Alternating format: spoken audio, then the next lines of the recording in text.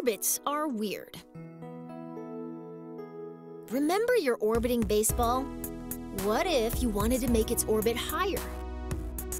Well, it's a baseball, so grab your bat and try to hit the ball to a higher orbit. Your first thought might be to try to deflect the ball upwards.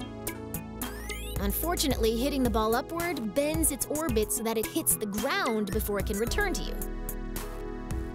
What you need to do is hit the ball in the direction it's already moving, adding to its already high velocity. Now that you've sped the ball up, why isn't it flying any higher?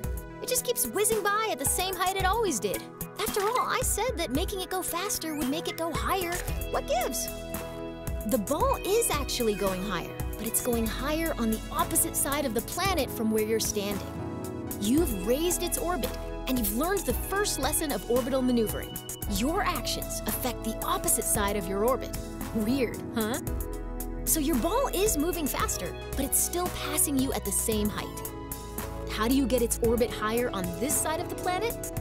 Now that you know how changes in velocity affect the other side of your orbit, you've got all you need.